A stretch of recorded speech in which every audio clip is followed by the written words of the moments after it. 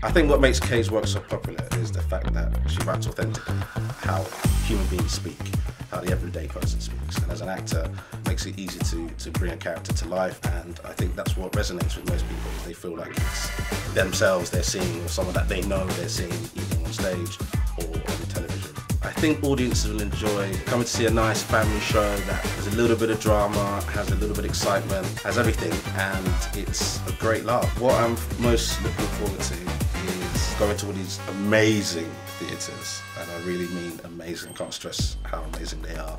If I won the lottery, the first thing I would do is scream at the top of my lungs and then buy myself a small island somewhere. And I would quit my day job and open my own theatre company.